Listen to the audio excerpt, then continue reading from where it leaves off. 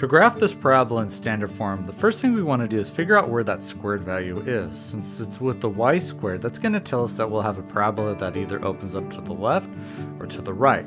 If it's a positive value for the 4p, which we have as 12, if it's positive, it'll go to the right, and negative, it'll go to the left. Since we have 4p is equal to negative 12, that's going to tell us that our p value is going to be negative 3. So it is going to open up to the left. We can figure out what the vertex is going to be at by looking at the h and k values, and that's going to tell us that the vertex is going to be at the value of 2, negative 4. So we can plot that right here. Now p denotes and helps us with figuring out the focus, so we can actually plot a point of 1, 2, 3 over, so our focus is going to be right here. Since we know it opens to the left, it'll be left side.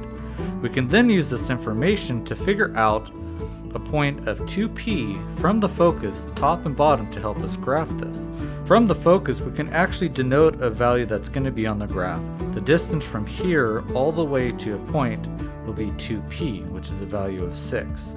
That's going to be a point that goes on the graph from right here, and we can use that on the other side as well, as we can find a value of 6 up, which is going to be 2p, and then we can graph a point that's going to be like this, so that we can actually graph our parabola.